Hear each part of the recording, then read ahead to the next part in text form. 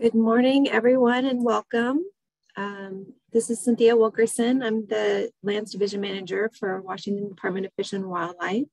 Welcome to, and thank you for coming to hear about our recreation strategy for DFW-Managed Lands. I am here with Joel Sislak, our Recreation and Planning Manager. We are going to wait just a couple of minutes for people to get on board here. And while we're doing that, we're going to put up a quick poll just to learn where you all are from. We're all trying to make this a tiny bit interactive and informative in the kind of odd virtual setting that we have, where we can't really see all of your faces, but maybe we can learn a tiny bit about where you're all coming from. So please click on that poll and we'll share the results in a minute or two.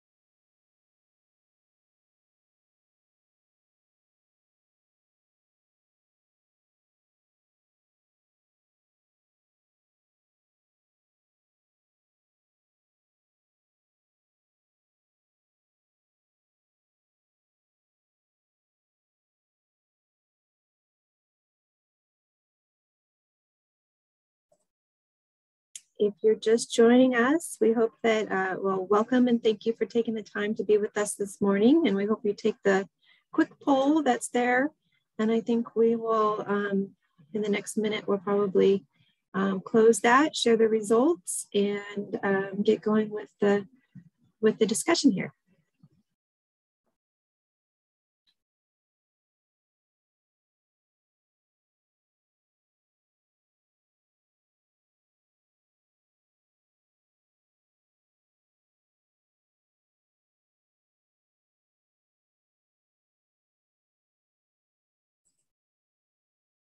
All right, I think the poll is now closed and here's our results. We got some pretty, we hit all the areas, including outside of the state. So thanks everyone once again for being here today. Really great to see people from all over joining us today, and thank you for your interest in WDFW-Managed Lands and spending some time learning about our 10-year strategy for recreation on those lands. We're excited to be sharing this with you all. And here's what we're going to be going through. Again, I'm Cynthia Wilkerson, the Lands Division Manager at Washington Department of Fish and Wildlife.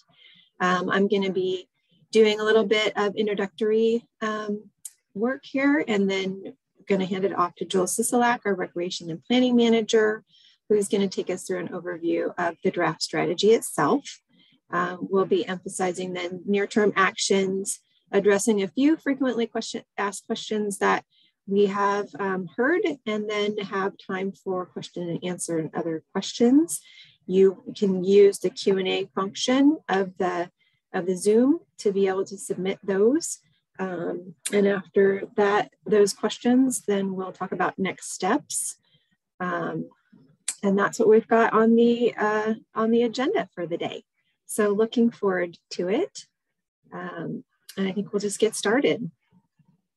So thanks again for your interest in WDFW-Managed Lands. We manage lands throughout the state in service to our mission, which is here to preserve, protect, and perpetuate fish, wildlife, and ecosystems while providing sustainable fish and wildlife recreation and commercial opportunities. To that end, we welcome around 30 million visitors a year to our land system, which covers over 1 million acres. You can see them on the map on the next slide. Over 1 million acres distributed throughout the state, and over 450 water access areas. So we are in kind of every county in the state, and offer a really diverse range of habitats and various opportunities to explore. Next slide. So we manage these lands. These lands are for protecting land and water for wildlife and people. And our vision on them is a Washington where fish and wildlife thrive in healthy habitats, and where people experience and enjoy our state's natural gifts for generations to come. So in order to do that, we utilize active management so that we can provide access for fishing, hunting, and other wildlife-related recreation, so we can foster experiences and exploration of these places, and of course, preserve our natural and cultural heritage throughout the state. I always find it helpful. People make assumptions about where the money comes from to manage our lands. And so I have 2 slides for you. One is the operating budget for our wildlife areas, and one is for our water access areas. They are funded slightly differently in terms of percentages and amounts. And so as you can see here, quite a bit, nearly 1/3 comes from general fund from the state legislature. A bit over 1/3 comes from federal sources, primarily Pittman-Robertson funds, but quite a bit from Bonneville Power Administration and a couple of other sources. And then wildlife state, the 15% there is from our licenses for fishing and hunting. And then there's some small amount of Discover Pass and some private local for things with local PUDs and mitigation, that kind of thing. That one important thing I wanted to mention is that was operating budget, and our forest health work is funded at the tune of around $3 million a year through our capital budget. So the number itself is a little bit bigger than that. And then our water access areas, so the overall number is quite a bit smaller, but the distribution is also different. So nearly half funded by Discover Pass, a bit over 1/3 from federal funding. The bulk of that is actually Dingell-Johnson through, so Pittman-Robertson is excise tax associated with hunting, so guns and ammunition. The Dingell-Johnson, it has to do with a federal excise tax related to fishing equipment. And then wildlife state again from our licenses. So just give you a sense of that. Those are based on actual expenditures. And I think with that, I am going to hand it over to Joel. And I think at the same time, we're going to open our second poll. So while he's talking about the changing landscape as the background, you can quick let us know any of the multiple potential recreation activities that you enjoy. So welcome, Joel. Thanks, Cynthia. Good morning, everyone. While you're taking this poll, just want to introduce myself really quickly. So as Cynthia mentioned, I am the Recreation and Planning Manager for WDFW-Managed Lands. And I also just want to share that this particular topic of outdoor recreation is near and dear to my heart. I have family members who hunt, fish, hike, camp, etc. So we love this stuff too. I was also, I was raised by a biologist, so I also have a love for the outdoors and nature in general, which hopefully I can bring to this work. So we'll hold the poll open for a second. I guess I can start just by talking a little bit about how the landscape is changing for outdoor recreation in the state. Clearly, the growth of the population itself, where we have, I think currently 7.7 million people in the state of Washington. That's growth of about 1 million in the last decade. And we anticipate more, I think another 1 million probably in the next decade. So we continue to grow. More than 90% of Washingtonians report recreating outside. And that number was before the pandemic. I think that number is even greater right now. We did some work recently looking at the visitation numbers for DFW and other state lands, and found that to no one's surprise, the number has gone up pretty significantly for WDFW-Managed Lands. And as Cynthia mentioned, that includes the wildlife areas and water access areas. We're currently seeing visitor use of about 30 million visits annually. Certainly the greatest majority of those are to water access areas. We know a lot of people are coming to DFW-Managed Lands to get to the water, whether it's to boat or fish or swim, etc. I think we can probably, let me look at this poll result, have a really good spread of uses here on the call, which is great to see. Appreciate you all showing up for this and representing the various interests that you, or activities that you enjoy. So we have a lot of people who camp and hike, seem to be the two highest uses. Birding, nature viewing. We also have quite a few people on representing motorized recreation, which is great. It's an area, important part of the opportunities that people enjoy on DFW Managed Lands. So I think we can go ahead and close the poll. Thanks. So that was fun. So thank you for participating in that. We do know that the recreation uses of public lands in the state are shifting. DFW is best known, I think, for hosting hunting, fishing, and wildlife viewing. And that's kind of our long-term legacy, and it's also our ongoing commitment. One of the questions we'll address later that we've heard from some folks is, why isn't this particular strategy more about hunting and fishing?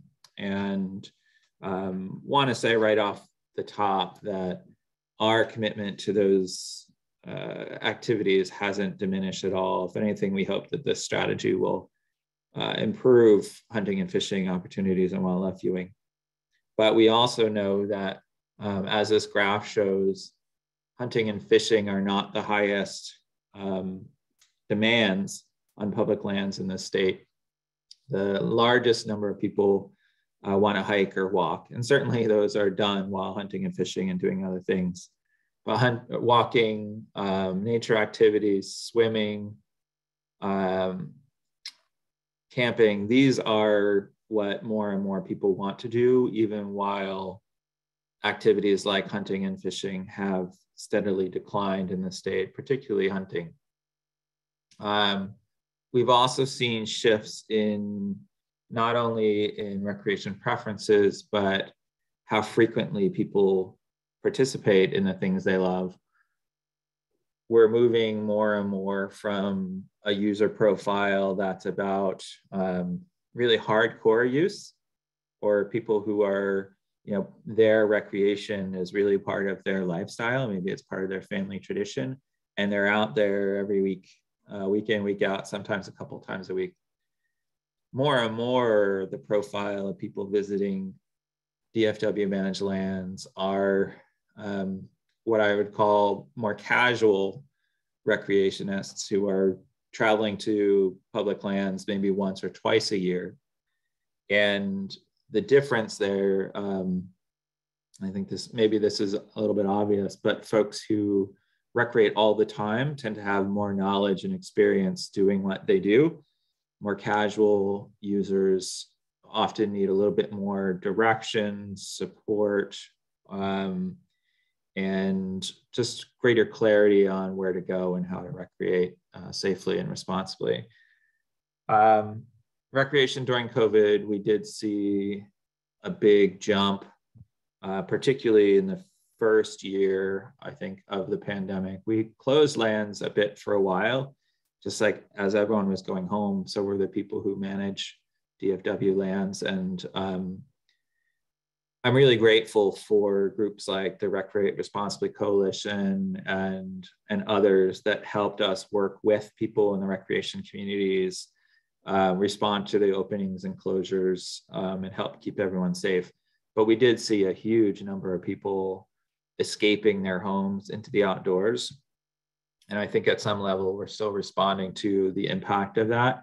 We also, though we may have, maybe it was a bit of a spike and we may see more of a return to the mean, we're already seeing numbers, I think this year, higher than before the pandemic. So we do think that the lasting impact of that high use is going to continue.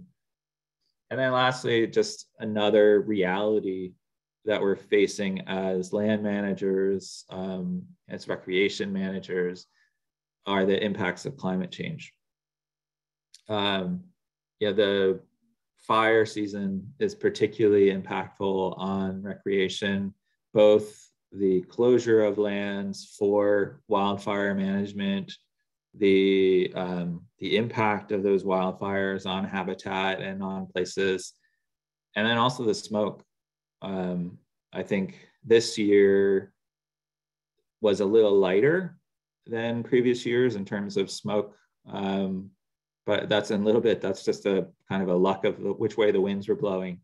And I think we're going to continue to see impacts from fire particularly, and then also in terms of snow-based recreation. We have a lot of folks who like to ski, snowmobile, ride fat tire bikes on snow, etc. And we know that the snow season, precipitation patterns are changing. We anticipate less snow at lower altitudes, and also in some areas more rain. So all of these things directly impact recreationists directly, and also agencies like DFW that are managing recreation. The other reality that we're really wrestling with in this rec strategy is the impact of outdoor recreation on wildlife. Most focused, I think, kind of in the terrestrial realm for this plan. So what are the impacts on trail use, on dispersed use, all of these increases that we're seeing in just the volume of recreation activities on wildlife, both in terms of wildlife disturbance, so interactions with wildlife directly, and then also of the impacts of outdoor recreation on habitat. And I'll talk more about how we might go about measuring and mitigating for those as we go along. So getting into the strategy itself, there are three primary goals. I really feel like there are two primary goals that will really indicate our success in this endeavor on two fronts. One, we want to protect natural, cultural, and tribal resources better than we currently are. So we want to improve habitat. We want to improve protections for cultural and tribal resources. And we want to enhance recreation. And what I mean by enhance recreation, provide quality recreation experiences, make recreation available to more diverse populations, et cetera. I really think that we can improve in both these areas simultaneously. I think there's a misperception out there that it's a bit of a zero-sum game. Either you protect habitat or you enhance recreation. The intent of the strategy is to do both through better management planning. And then the third goal on the slide is about strengthening relationships. This is really, this is elevated to one of the three goals in part because it's so critical as a means to success in meeting the first two. One thing that the department is really clear on is that we can't do this alone, that we're going to require partnerships, ongoing partnerships with our government partners, tribes, other state land managers, federal agencies. We need to continue to build collaborative and stronger relationships with NGOs and recreationists themselves. The success of our ability to continue to offer quality outdoor recreation experiences directly relates to participation of the recreating public in helping to steward and preserve these lands for future generations.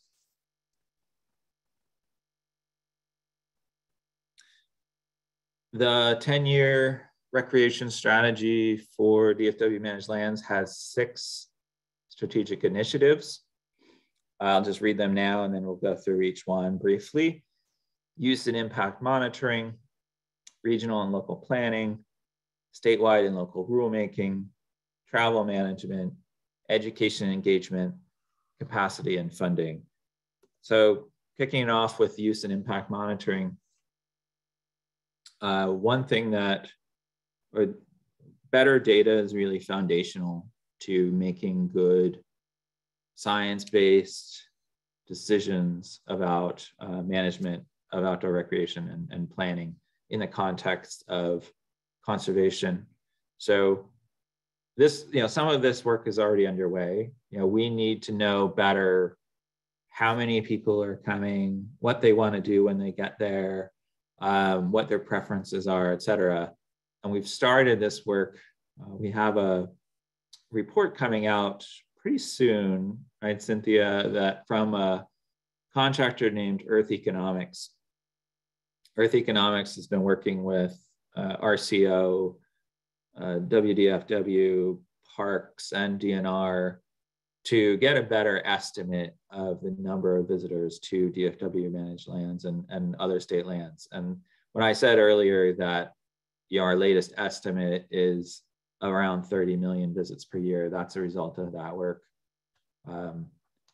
Impact monitoring is also something that we're really committed to, and it's one of the near-term priorities, which I'll talk about more later.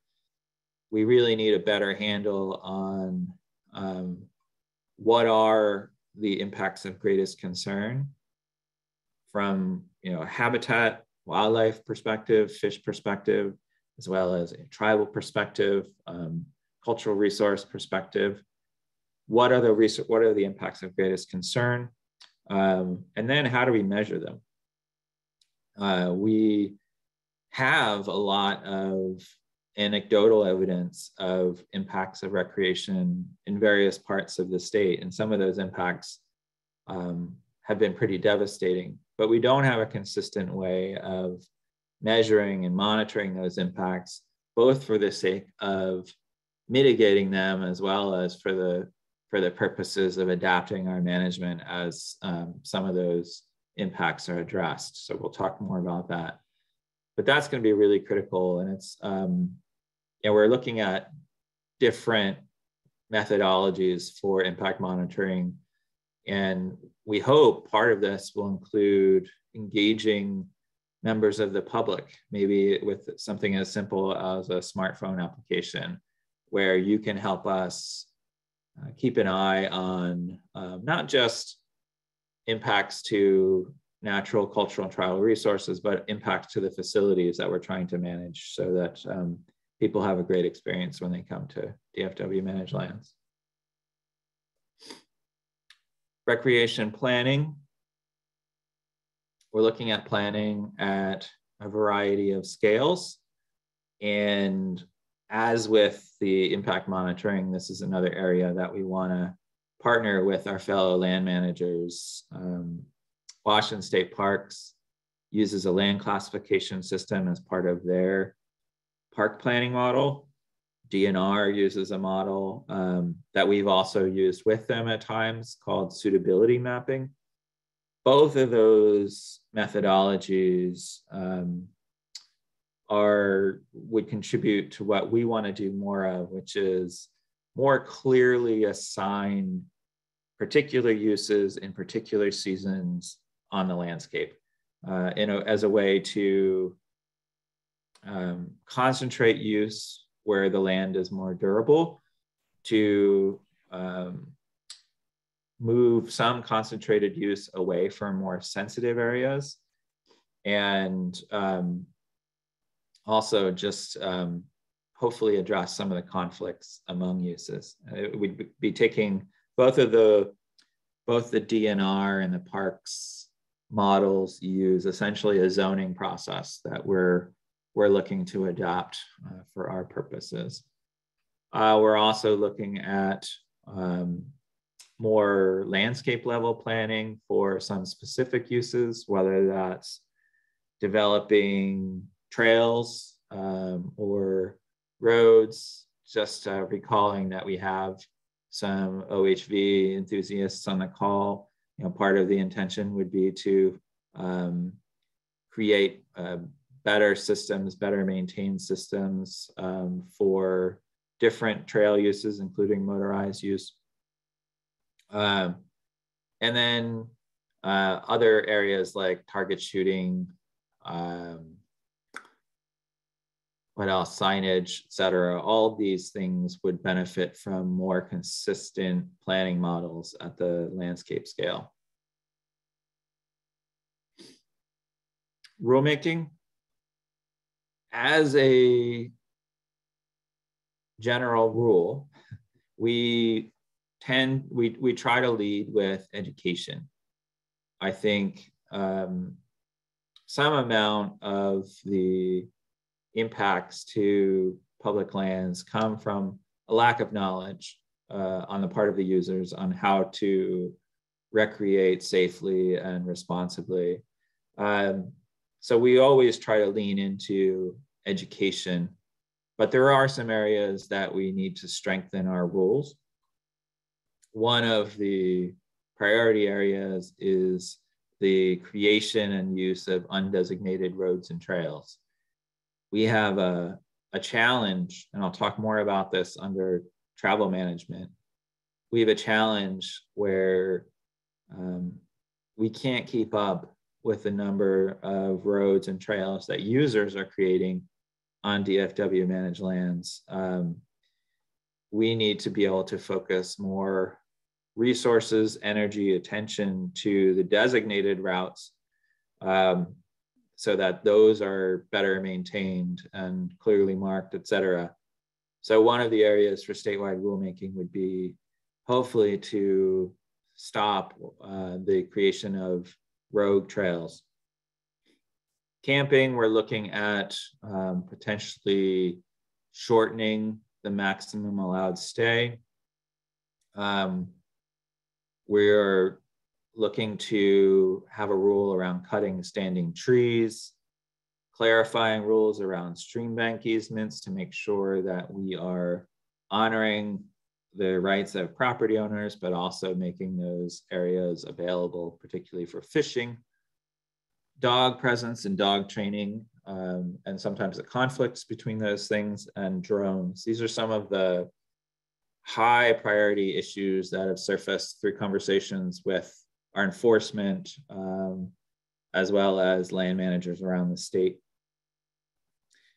We also are looking at expanding a system of more area specific rule making. We know that we don't need to take a statewide approach for managing every local issue. All of the lands that we manage tend to be very different, and the issues are different based on use patterns, the habitat itself, et cetera. So we want to expand our capacity to do area specific rulemaking so that we're taking a bit more of a surgical, tactical approach to addressing local issues.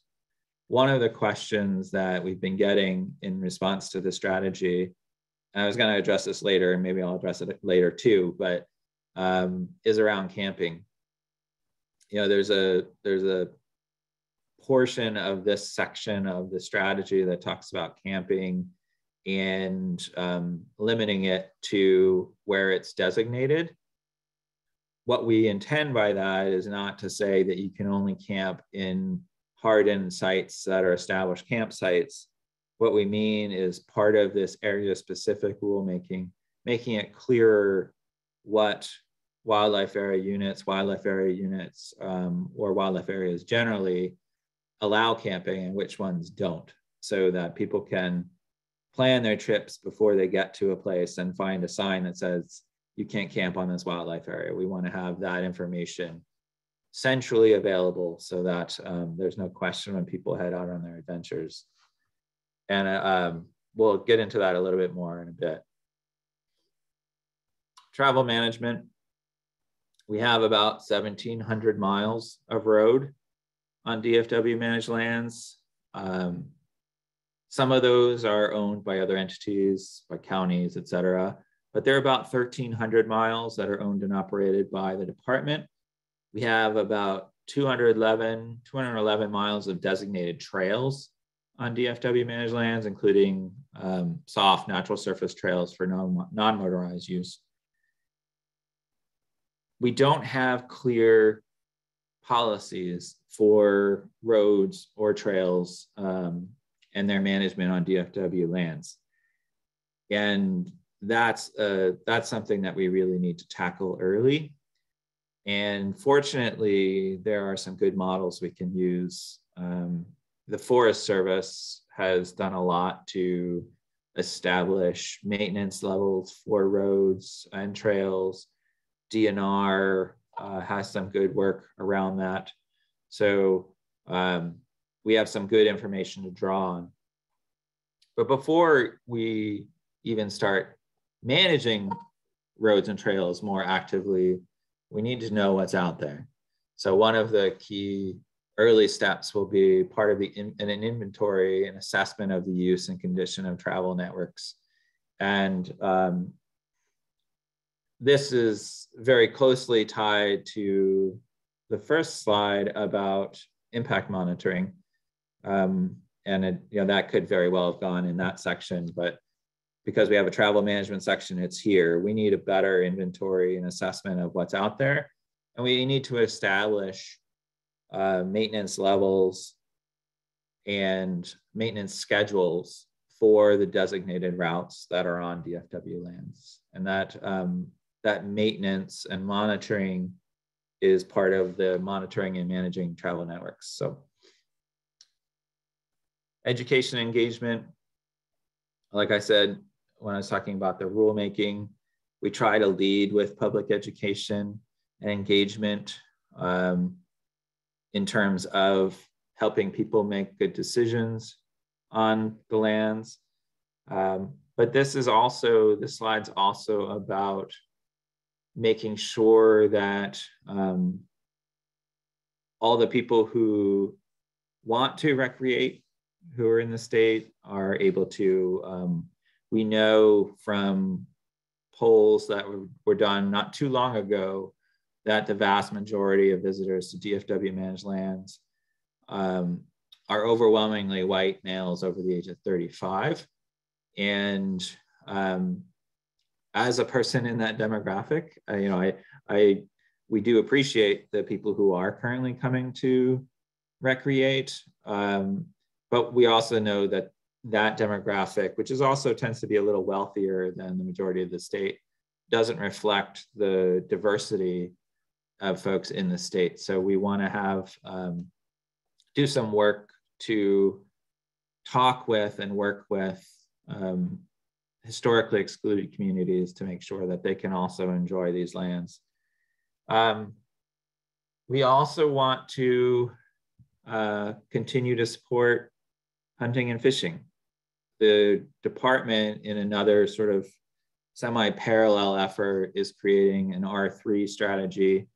R3 stands for recruit, retain, and reactivate, which is part of a nationwide, probably international effort to recruit, retain, and reactivate people who enjoy hunting and fishing. That agency-wide approach, we also want to make sure we're applying on DFW-managed lands. Hunting and fishing is that the department manages is bigger than the DFW-managed lands, but we certainly want the DFW-managed lands to be contributing to the success of the R3 plan. Interpretation, we want to do a better job of telling the story behind the places that we manage, and that can come in a variety of formats. But basically, we want to share the natural history, cultural history, tribal history, and also share information about the important work that's going on some of these lands to restore habitat for the people of the state. So interpretation on this slide is not as much about translating from one language to another, but it's really about storytelling with the understanding that you can engage people's minds and hearts about a place through story. And hopefully people whose hearts and minds are engaged are going to want to help protect these places for their children and grandchildren. Engaging volunteers and supporting recreation needs, there are a variety of ways to do that. We're looking at what's essentially a trail hosting program. We're looking at citizen science, so engaging people who are visiting for recreation to also take down some data on habitat conditions or if they've seen a particular species. Equipping local managers to manage conflicts. Our belief is that a lot of the conflicts that happen on public lands are very local. And if we have personnel with the skills to help facilitate dialogue among groups, we think that we can address those issues locally as well before they blow up. And then finally, I've talked about educating visitors and how and where to recreate responsibly. Better signage is something we're working on, better centralization of information, but also continuing to work with partners like the Recreate Responsibly Coalition in educating visitors on how to stay safe and how to keep other people safe and the land protected. Last slide about the strategies, capacity, and funding. All of the work that Cynthia and I are describing today take resources. And we know that our current capacity is really stretched already doing what they're doing to manage the land, to enforce existing rules, to work with the public. This strategy is an ambitious expansion of our work in this area, and it's going to require a ramp up of capacity over the course of the 10 years of this strategy. A lot of that capacity will need to happen out in the regions for people who are interfacing directly with the public. Some of it will be developing systems like the area-specific planning models that I talked about and some of the rulemaking. And then this is going to need ongoing support. So I don't know, Cynthia, if you want to talk a little bit about, I know we're going to have this as part of the near-term priorities too. So maybe when we get there, you can talk a little bit about what we're doing currently around funding in this area. I lost my cursor. There it is. So near-term actions. Making lands more welcoming. I talked about work with historically excluded folks. Another area of focus for us is ADA accessibility. I know something like 10% of the state's population has some kind of mobility affecting disability. And one of our objectives, and I think the state's objective as a whole, is to make outdoor recreation accessible to all. We also have an increasing number of folks in the state for whom English is not their first language. So continuing to work both in terms of our new science standards and guidelines, but also communications in general to make sure we're serving a multilingual audience. One, I'm pretty proud to say that one small step we've made in this direction is that the draft of this strategy has also been published in Spanish. And we've actually been getting a lot of great feedback from Spanish-speaking Washingtonians about the strategy. So we're trying to grow and evolve in that way. Collecting and analyzing data, like I said, this is foundational. It's an important first step we need information, particularly about how many people are visiting, what they're doing, and then how do we address impacts and respond to those impacts in a constructive, proactive way. Curtailing illegal activity. This goes a little to the rulemaking. The highest priority is really addressing the creation of illegal routes and trails, as well as migrating some of the area-specific rules that we have out there on the landscape, mostly on signs, into the WAC through a public process. Learn by doing. Some of the planning models that we are working on developing, we want to test as a way to understand how they might work with our particular mission and some of our particular lands. So we have a couple of pilots in the hopper.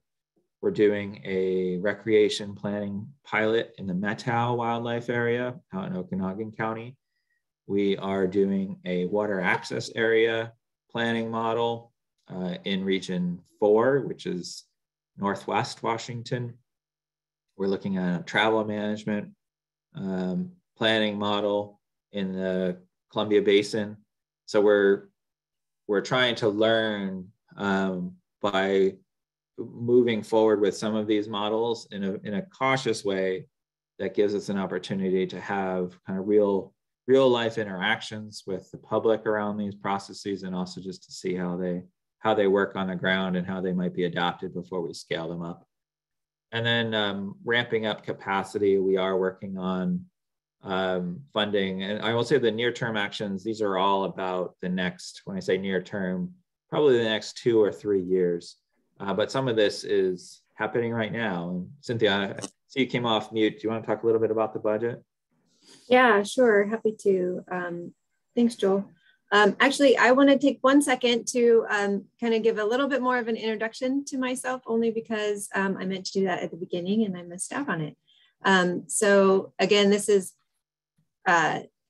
there's just this interesting situation of being on in the virtual world, and I'm kind of speaking, and the only person I get to see is Joel, but we're trying to at least bring a little bit of our humanness to the conversation. So again, I am our lands division manager, and I oversee and direct the work to acquire and steward lands for the Washington Department of Fish and Wildlife. I've got family connections to Washington that go back over nearly 40 years. My story is that we've all married Washingtonians, so I can tell you more about that story some other time. But I'm particularly passionate about the connection between people and place, and the opportunity that experiencing a place gives in terms of, in particular, the power of nature to craft personal and collective identity. I think we all know that that the evergreen state embeds the identity of our natural places and experiencing them into our identity as Washingtonians. And I'm trained as a landscape ecologist, so I'm always looking for connections at that landscape level, but very much bring a social justice lens to that body of work. And my experience is deeply embedded in place-based collaborative landscape conservation efforts. Beyond that, I'm a mom of 2 boys, 10 and 13. They keep us busy and active, and we spend as much time outdoors together as possible. So we hike and bike and backpack and camp. My husband's an avid hunter. The whole fall is kind of all scheduled out. And then we all do some fishing, and I've been dabbling in fly fishing recently. Still very much a learner. So anyway, with that, I'm just very honored to be to lead the team of land stewards throughout the state, and really excited about this conversation and this body of work and the ramping up of the capacity. I feel like, Joel talked a bit about really the more public visibility of public lands and the importance of public lands through COVID, and the impact on public and mental and physical health. And we've seen that recognition, and we are pleased that it's getting some attention from the legislature. Some of the things in this plan have already been moving, and right now we have a couple of things that are promising in the budgets. We did get some money for some initial kind of staffing to service our water access areas as kind of a stopgap measure for just 1 year, but followed that up with a longer term solution for staffing. So right now we have the $3.5 million budget request in that was fully funded in the House budget, partially funded in the Senate budget, but that would bring the majority of staffing for the boots on the ground. So 9 water access area staff throughout the state, and then 3 additional wildlife area staff, 1 to work on education and outreach associated with the Green Dot Road system in Chelan, Kittitas, and Yakima counties, 1 to support outreach associated with the target shooting range on the Weenas wildlife area in Yakima, and then another to support all the fishing recreation on the lakes and the Wootton water access area in Columbia and Garfield counties. And then the centralized staff to do a lot of the work that you see laid out here in this plan. So things like science staff to support the collection and analysis of data, to inventory the various recreation infrastructure that we have, map them, be able to communicate them. That's really critical and important. A biologist to do the ecological integrity monitoring, to look at the impacts of recreation management and recreation use on ecological integrity, to direct our adaptive management approach, which is hugely important. A rules coordinator to manage the body of work that we need to do to really bring the consistency at a statewide level and the clarity about what can be done where on our lands, and to do that in a quality way. And then a recreation planner, to have a dedicated planner working on recreation issues, and 2 recreation coordinators, 1 on the east side and 1 on the west side, so to support the engagement of the public with recreational opportunities on our land. So those are all very, very exciting. One thing that you didn't hear me say was enforcement, and that is only because our enforcement program is kind of capped out at their ability to recruit. And so in future years, as we go through the 10 years and are expanding and meeting the overall capacity, we will be including enforcement needs in that. But right now they are continuing to ramp up at the pace that they can.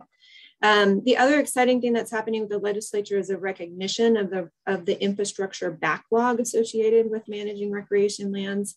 And thank you to Washington Trails Association and Trust for Public Land for supporting some budget provisos that made it into both budgets for DFW, DNR, and state parks, each of us getting $5 million a year for recreation infrastructure backlog. In the Senate, it's ongoing. In the House, it's one time. What I will say is that we have over a $40 million detailed list of our infrastructure backlog, much of that having to do with recreation. And so any funds that we can get on an ongoing basis to address those will be very welcome and help improve the experience of Washingtonians that are looking to engage with recreation on our lands. And I think that's what I had. Joel, feel free to fill in anything I may have missed.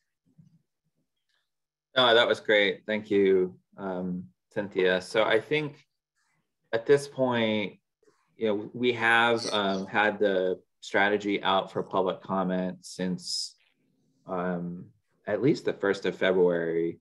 So, and the public comment period closes on Monday, actually on the 28th, but it has been up for a while and we have been getting some questions.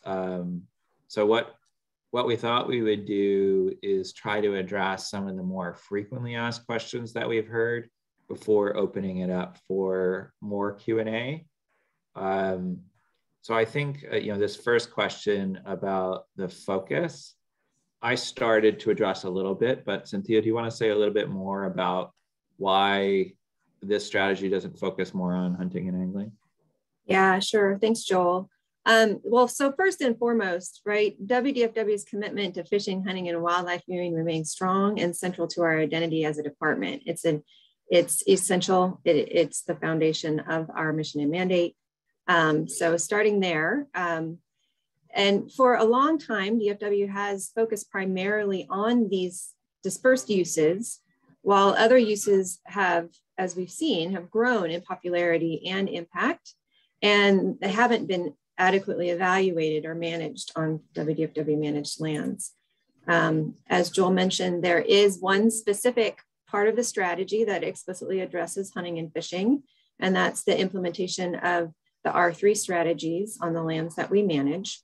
So that will continue and that will be implemented and integrated into recreation management on our lands. What we also know is that better planning and management overall will support all recreation uses, including hunting and fishing, and by helping to keep habitat and species populations healthy and better managing to reduce conflicts among users. So the commitment remains strong, and we also need to be kind of looking at the big picture and the connections between everything. So with that, I think, Joel, I will pose the next couple for you. So Joel, how will a policy about roads, trails, camping be closed unless open affect dispersed use and users? And just so you know, there's a few questions already in the Q&A that kind of follow this same theme. So, and maybe I will read them just so that kind of we can answer them as a suite maybe. So there's a question, why is the closed unless posted open strategy used as a default? That seems the opposite of making our lands accessible. There's a question, well, I'm not sure if that question is quite the same, so we'll ask it separately. I'm just scanning through. I love that we're getting all these questions. Yeah, we've got a great slew of questions to get through. This is excellent.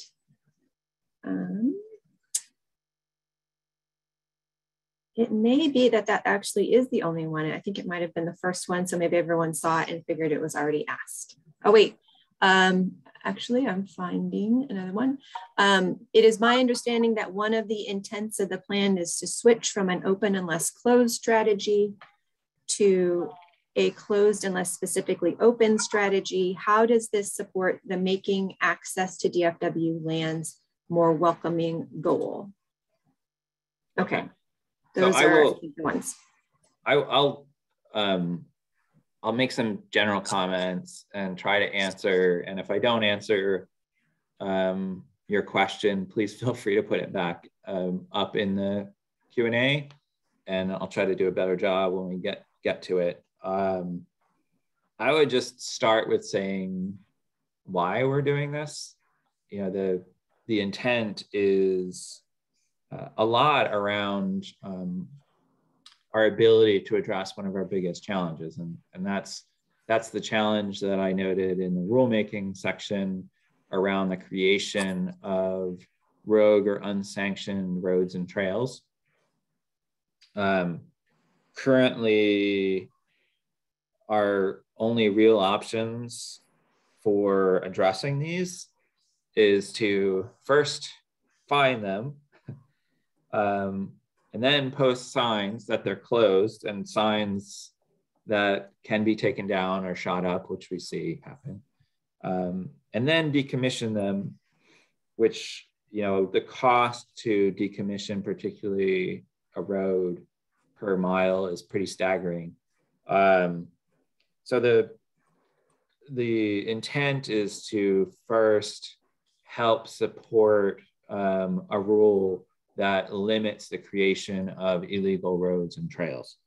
So that's first. And the first area that we intend to work on is roads.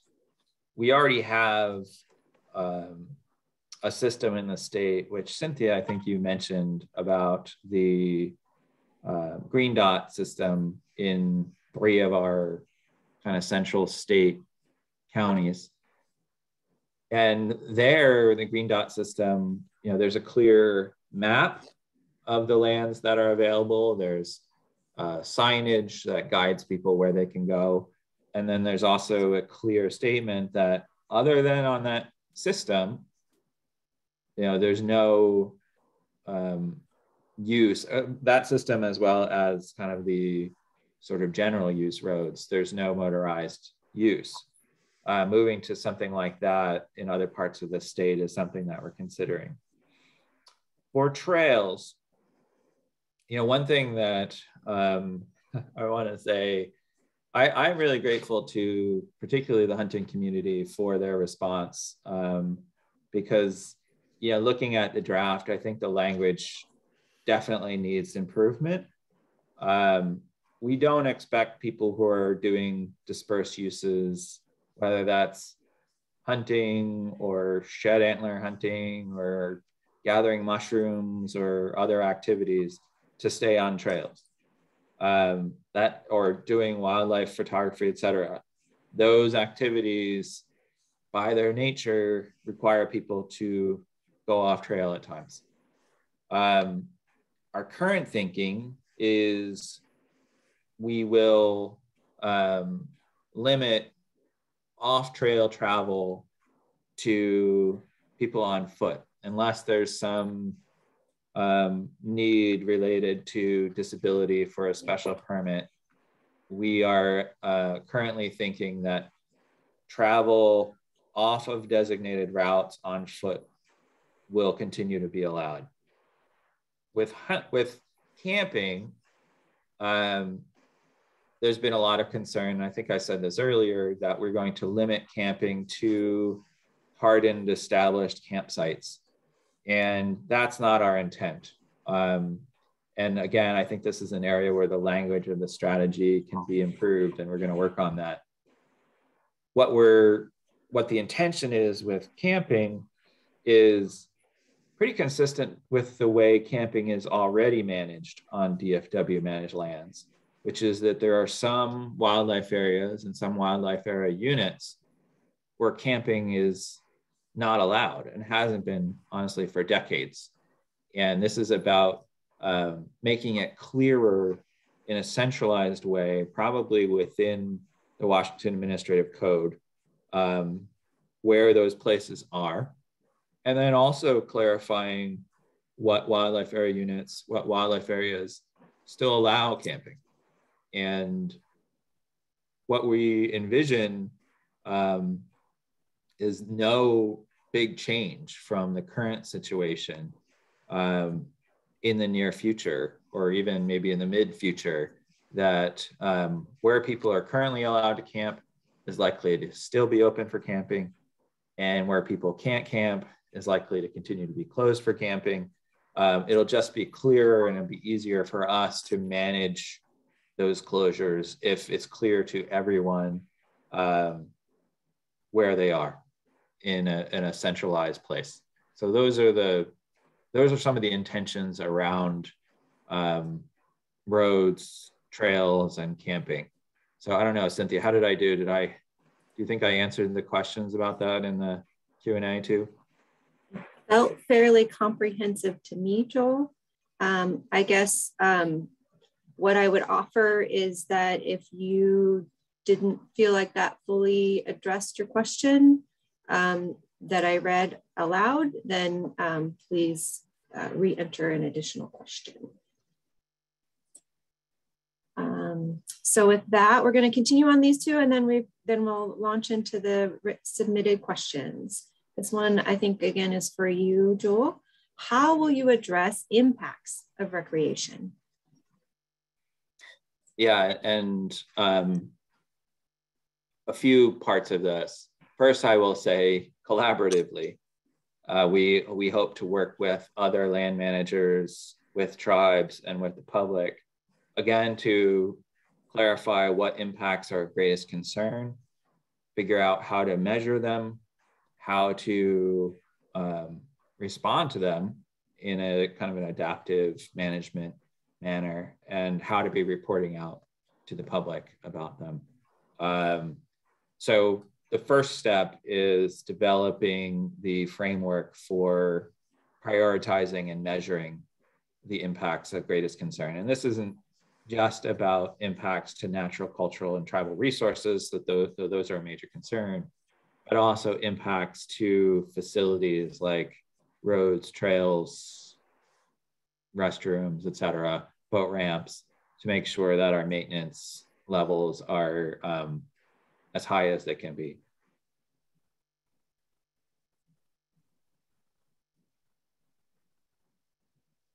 So if that was a probably blissfully short answer, but I think that's pretty good, pretty comprehensive too. So the next question, I think, Cynthia, you could best answer, which is, how are we working with tribes on managing recreation for DFW-managed lands? Sure, happy to do that, Joel. Yeah, the tribal engagement is very critical to the way that we work across the board as an agency.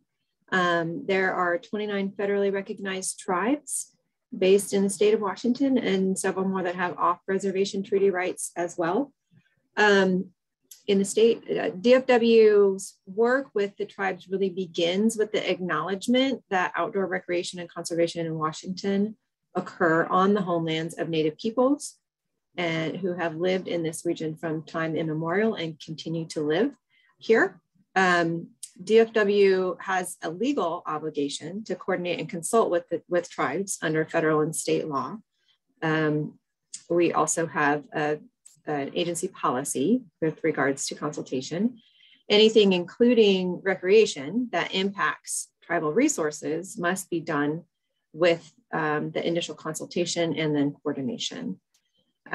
So early in this process with the strategy, we sought input from the tribes. And beginning in October of 2020, we convened a series of meetings with the tribes that was intended to get thinking to integrate into the rec strategy. At the request of the tribes, we also invited fellow land managers from state parks, DNR, U.S. Forest Service, to be part of the conversation. And so it was kind of a umbrella conversation about addressing recreation issues of concern to the tribes, including recreation impacts, including education and outreach and enforcement.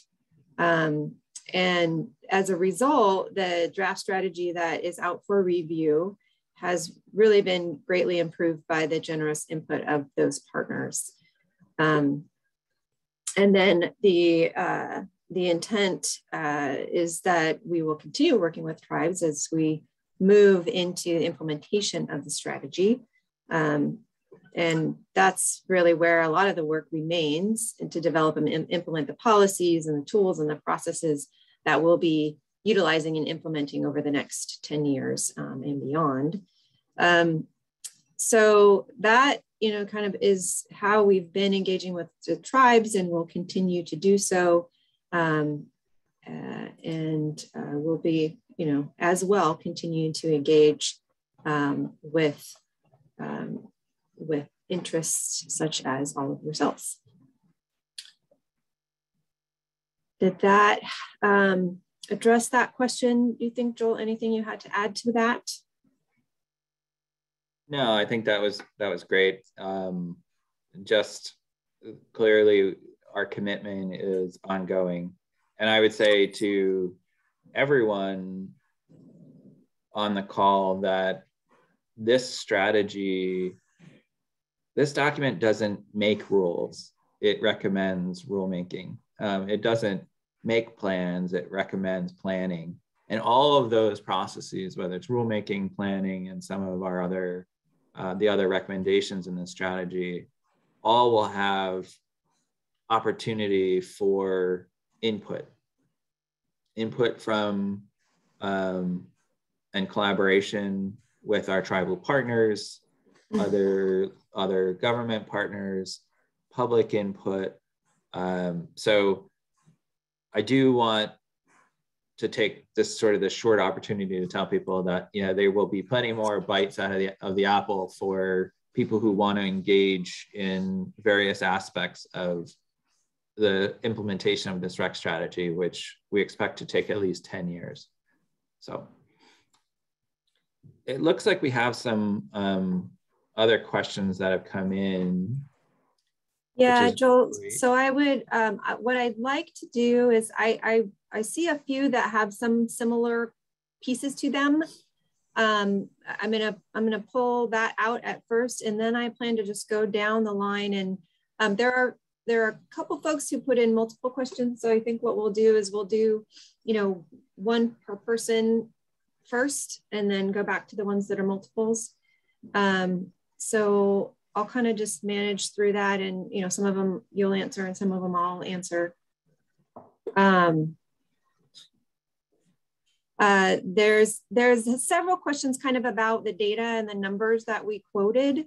In particular, a question about the 30 million, and then there's some question about the use numbers and where those come from. So I will address, so there's one question that says, and when looking at the 30 million user figure, are those COVID numbers? Is that a spike or is that consistent? Do we expect the numbers of 2020 to 2022 to continue?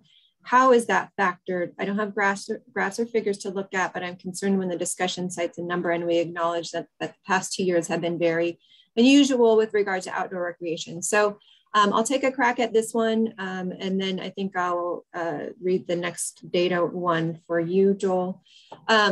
So we worked, as Joel mentioned, with Earth Economics, and actually utilized a data set of anonymized cell phone pings. And so we were actually able to spatially locate where people are going on state managed lands, how much time they're spending there, things like use patterns of overnight visits versus days visits. And that is where the $30 million figure comes. That report will be out in the next few weeks. And we're excited about that methodology, just to give some kind of some good foundational information about the user base and numbers. Those numbers in terms of the COVID question, we compared 2019 to 2020. And for the state overall, the increase was 12%. I think the DFW figure went up 7%. And while we do attribute that to COVID, there are indications that the experience of getting out some of the first-time users has opened them up to wanting to experience that more often. So I can't exactly, I don't have a crystal ball about how many people will continue to visit public lands, but we don't expect it to particularly slow down. And population continues to increase as well. So that's that question. Do you have anything to add to that specifically, Joel? I mean, I might say that the spike of use isn't necessarily uniform across the state.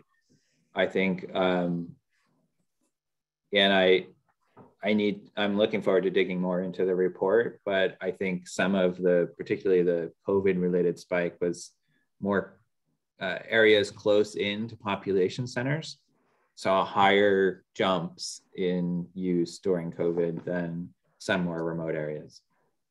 So it's a little bit, it's hard to kind of make broad statements about increase because some of it was very place specific. Yes. Okay. There is a question about the other data, but it's sort of mixed in with other questions. So I think I might just go back up to the top if that works. So one question for you, Joel. Do you intend to adopt a policy of closing public lands to the public? I am looking for this particular issue in your draft and cannot locate it.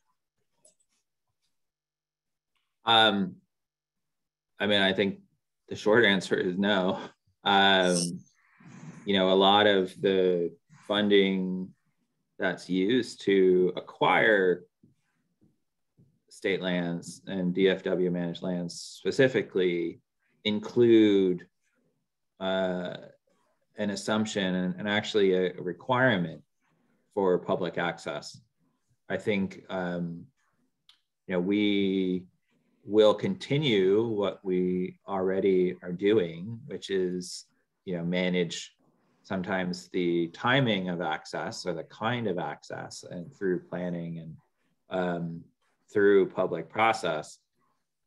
But in terms of like a broad policy to close public lands, no, we don't intend to do that. Yeah, and I would add that in general, the vast predominance of our lands are open to the public. We do utilize seasonal closures for resource issues at times. We have a small number of reserves on our lands where there is no public use, but that is the exception rather than the rule. Okay. It was noted in the draft that partners and interested stakeholders were brought to the table to help provide insight for the draft.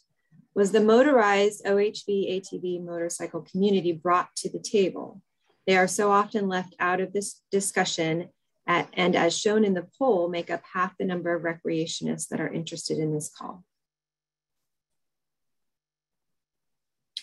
So I would just start answering that question by acknowledging that that our first, so we worked with the tribal interest, and then we worked with our wildlife area advisory committee. So we presented the body of work. Well, not only our wildlife area advisory committees, actually any advisory committees, which we have over 50 of in the agency, were invited to participate in a briefing sort of similar to this, and were sent the draft. And that the representation, it pretty much spans the full gamut of interests in our lands for sure, and other things that the department does. So that's one specific body of pretty broad outreach that would have touched those interests. Yeah, I would just add, you know, we also did briefings for the Big Tent, which is a collection of outdoor recreation interests, that includes representation from ATVers for sure, and then a couple of other kind of larger groups, like the Recreate Responsibly Coalition and others. But I will also kind of put a request out there, and I say this question is from Anna Backlund. I hope I pronounced your name okay, Anna. And I would say that particularly around some of the travel management work, I saw another comment, I think from someone who is in the motorcycle community about level of maintenance of roads, and that, you know, some folks don't want highly maintained roads. So what I would ask is that motorized recreation groups continue to engage with us, particularly when we get into more of the travel management phase of implementation for this strategy. And we'll be reaching out too, but it's going to be a big, travel management is going to be a big body of work, and we definitely want motorized recreationists at the table for those conversations. Okay, and again, I'm going to try to make sure that everybody who asked a question gets their question asked before moving on to multiple questions by the same person. So, and I apologize, I hadn't been acknowledging the people who asked those questions, so I'm going to start doing that. So this question is from West, sport fishing and hunting tags and licenses. I saw your pie charts. It has been known for a great deal of time that this is an $8+ billion per year industry, and it climbs year by year. Does your calculations of population growth include immigration? And I believe that those, well, so the pie charts were about the fund sources, and the population growth, I believe, is from the SCORP. Is that right, Joel? Yeah, I think that, and also from population growth, general numbers from the census. And the question about does the calculation of population growth include immigration? The answer to that is yes. The census calculates population growth both through population growth in the state as well as in migration. So the last piece about sport fishing and hunting tags, I'm not sure I completely I don't actually see a question there. So maybe West, if you have an additional question, you can add that in. Certainly outdoor recreation is a $1 billion industry in Washington State. We know that from recent research,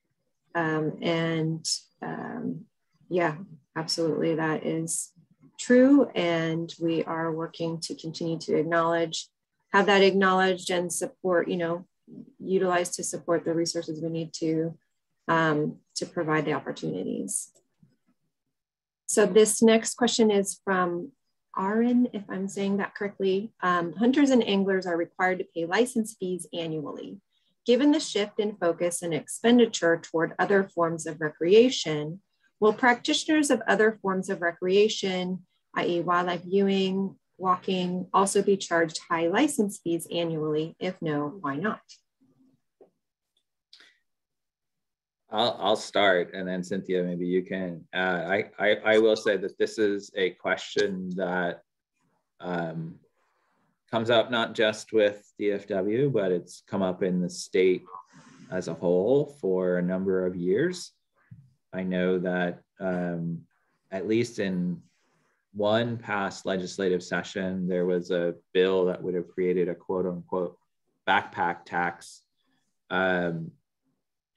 You know, what I'm hearing a little bit in Aaron's question is, you know, about, you know, hunting and fishing is paying through their licenses for at least a portion of the maintenance of these lands, and where is the contribution from these other uses?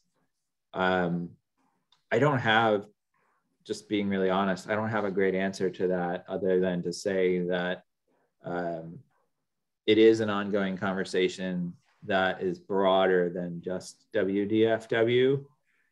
I will say that we recognize that hunting and fishing, in addition to having licensing, are also more regulated than a lot of other uses, in that, you know, the seasons are very defined, the bag limits are very defined, and some of these other uses are much less regulated. So part of the intention of the strategy is to bring stronger management and some regulation to these other uses on DFW managed lands, with the hope that that also will contribute to the experience of hunters and anglers. So Aaron, I hope that helps. Yeah, and I would just point out too that the Discover Pass is a form that is paid by anyone accessing state lands. And if you have a hunting or fishing license, you do get a vehicle access pass included in that, in those fees, which you can use in lieu of a Discover Pass on DFW managed lands. So yeah, and I think that the larger question is, you know, we have been working to get more support from the general fund in recognition that this body of work does benefit all Washingtonians. And there have been conversations about different funding mechanisms. There's, you know, different taxes that could be implemented and utilized, like you said, the backpack tax. There's been talk about, you know, soda tax or, you know, different things. But at this point, sort of the public momentum and support for those haven't come to fruition. Question from an anonymous attendee. What is the plan to open or create roads for more roads for ORVs? I think the easy answer to that question is that that would be covered in our planning processes, so that this plan doesn't dictate that, as Joel said, but it opens the door for place-based conversations and travel management plan conversations that would bring that would integrate that opportunity.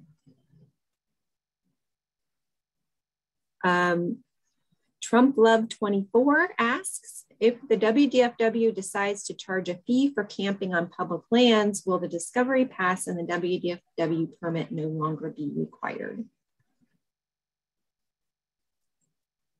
I mean, I don't think there's any immediate plans that I'm aware of to sell camping permits on DFW managed lands. I know that State Parks does have a camping permit program, and I'm not sure how that truthfully interacts with their Discover Pass requirements, but there's nothing in this rec strategy that suggests that we're going to start permitting camping.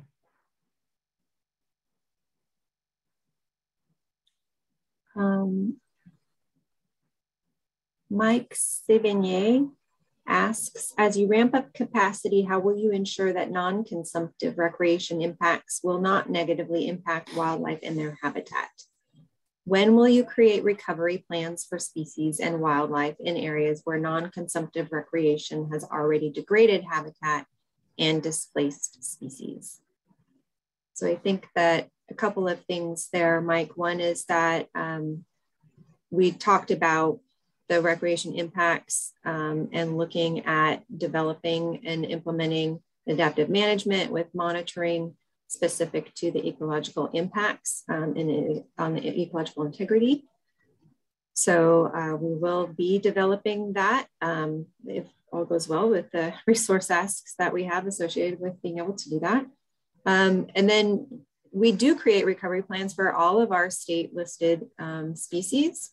And those are integrated into our wildlife area planning process. So we have, where applicable, we have various goals and objectives associated with that on the wildlife areas, with the understanding that for the most part, wildlife areas are about managing and restoring habitat, and the species specific population goals are usually handled at a larger scale than the footprint of an individual wildlife area. Anything to add on that one, Joel? Okay. Brian England from the Northwest Motorcycle Association asks, data is foundational, definitely agreed. I'm curious how the figures in the graphs are arrived at. It seems incredible to me that walkers comprise 94% of users. And is that someone walking a couple of times a year? How is the data quantified, not just categorically, but with respect to time and use? And then more importantly, what are the financial contributions of the various user groups, both to WDFW and to the local communities?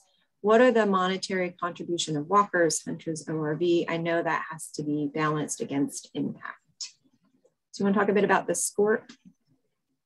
Yeah, so the graph that Brian's referring to is I think that early one about use patterns.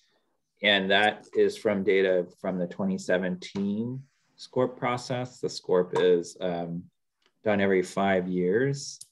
It's run by RCO to look at recreation needs across the state. The 2022 process is underway, so we'll have some new data on that soon. And in terms of how it's quantified, I think it's mostly people self-identify their uses with some identification of frequency of use. So it's not the most granular of data, but I think important. And then the financial contributions, I feel like we addressed this a little bit with an earlier question about wanting, hunting and angling, having license fees. Other users have Discover Pass. I know ORV users also have some licensing fees, et cetera. So yeah, Brian, I appreciate your question.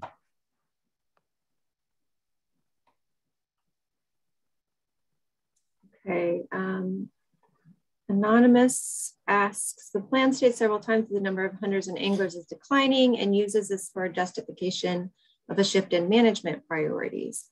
Yet on page 12, it states that in 2020, license sales rose 16% and 40% from 2019 for fishing and hunting respectively. Can you explain how both of these statements are true? Thank you. Yeah, one of the areas of growth during the pandemic, if there's any silver lining to this awful thing that we've all been going through, is that hunting and fishing increase. And part of the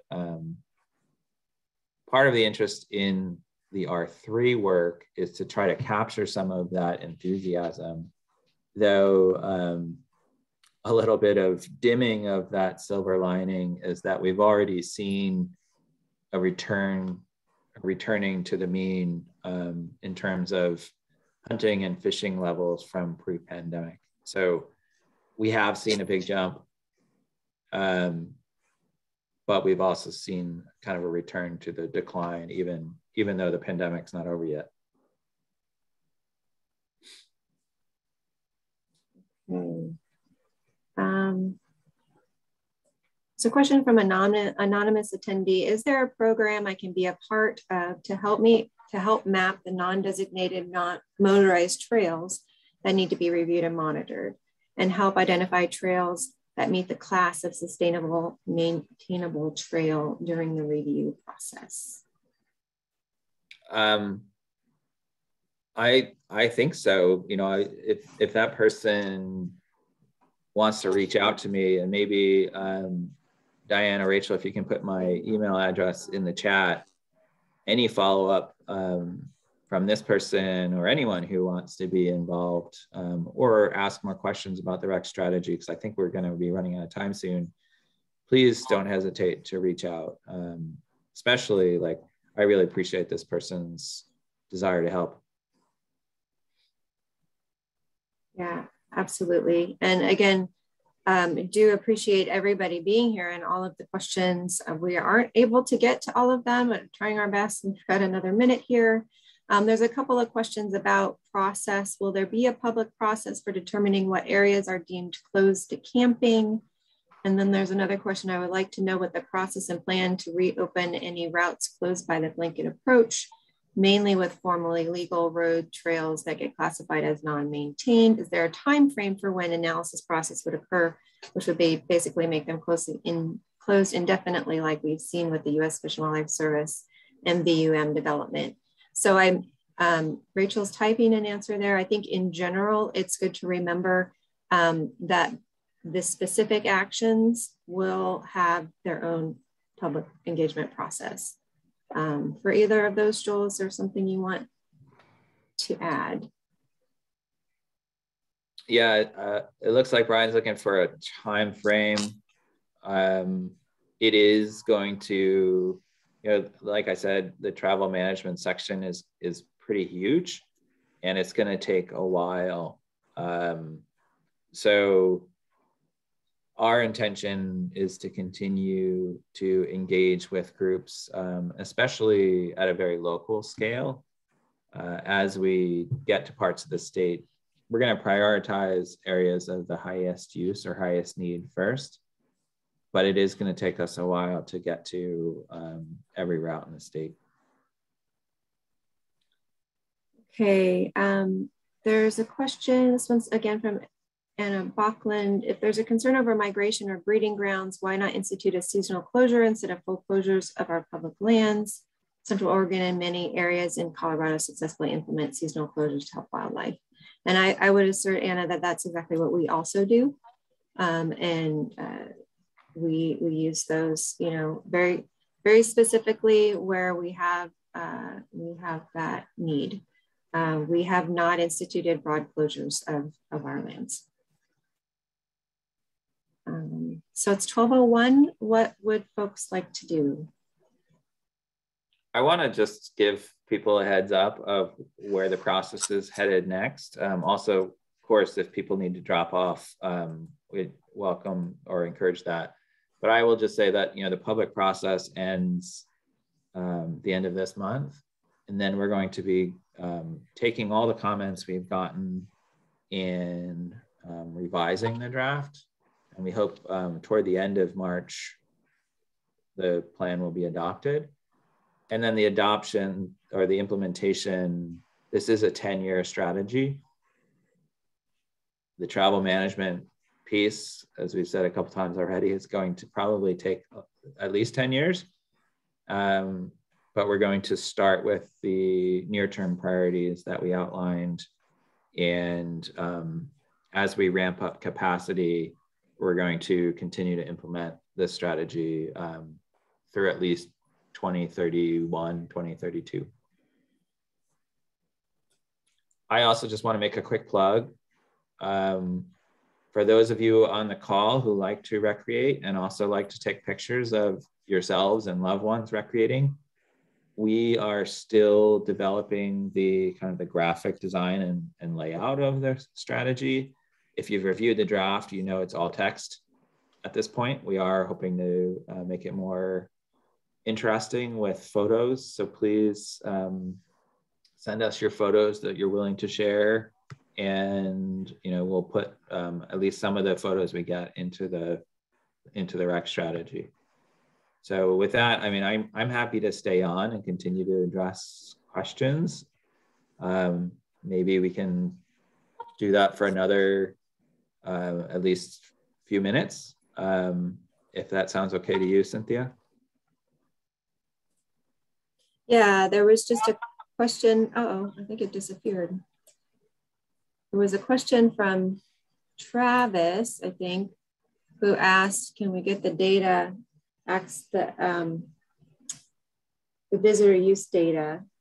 And I would say that what is available will be released in the next, sometime in the next few weeks with the Earth Economics report. We don't have that in a shareable form at the moment. I don't know what happened to that question. It disappeared. I started to type an answer and then it was gone. So again, just really thank you all for your interest and your engagement here today.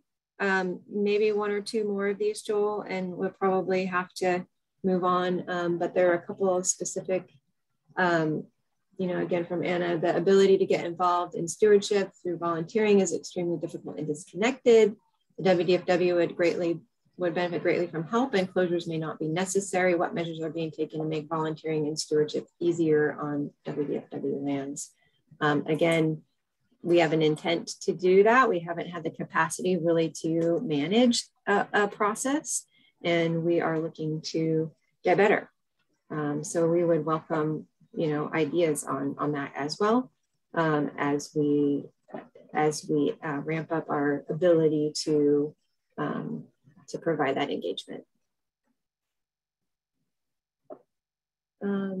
Permitting was mentioned in the draft document for regulating recreation. What is meant by permitting? To what extent is permitting being discussed?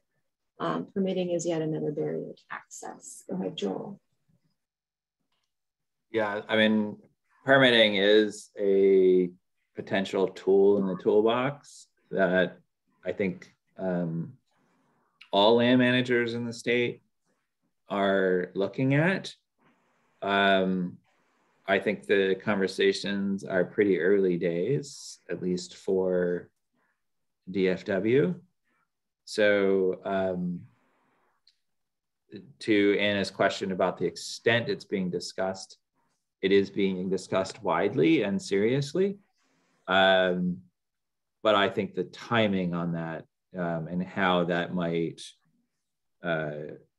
apply, if at all, on DFW-Managed Lands is still very much TBD. I think in the rec strategy, we say that we're going to analyze opportunities for permitting. There's no immediate plan to apply permitting.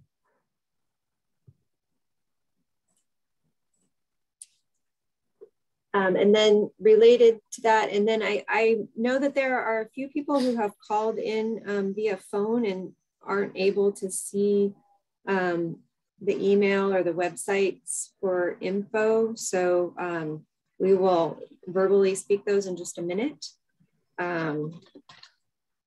Related though was the question about how are the trails going to be inventoried and evaluated.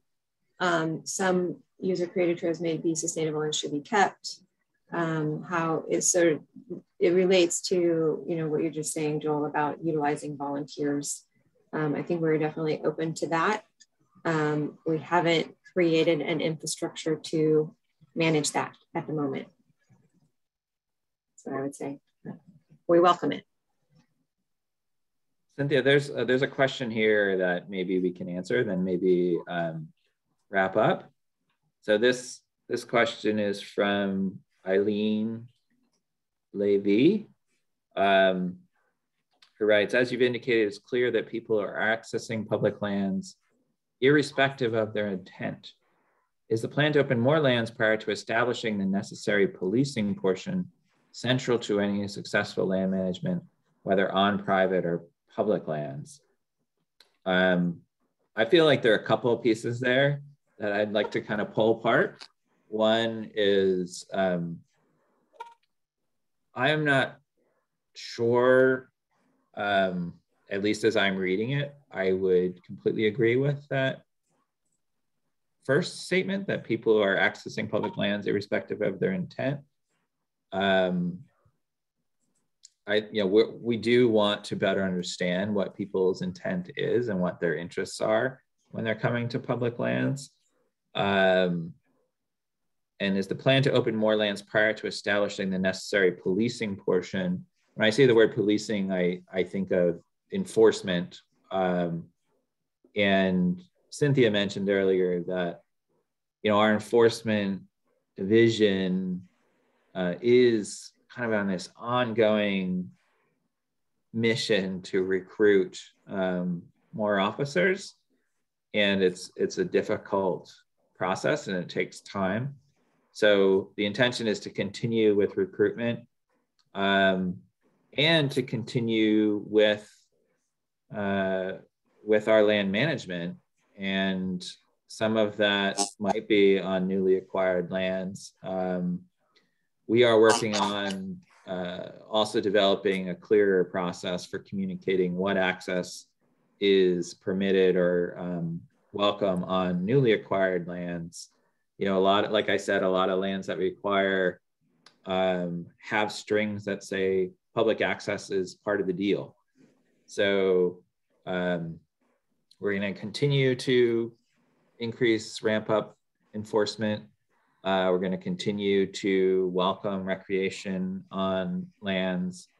And the hope is that the planning and management that is in this strategy, as well as other work that the department is doing with our partners, will continue to address some of the impacts that I think we're all concerned about. All right, well, thank you, Joel. I would just, especially for those that are on the phone and not able to see, just point you towards our website, our main website, wdfw.wa.gov. As the kind of the starting point. There's information there on the main website about our recreation strategy. It will point you to where the documents are. It will point you to the comment. You can also, it will include the comment email, which is the number 10 for 10 year rec strategy at publicinput.com. And then the other email for you to know is Joel's email, which is joel.sisolak, sisolak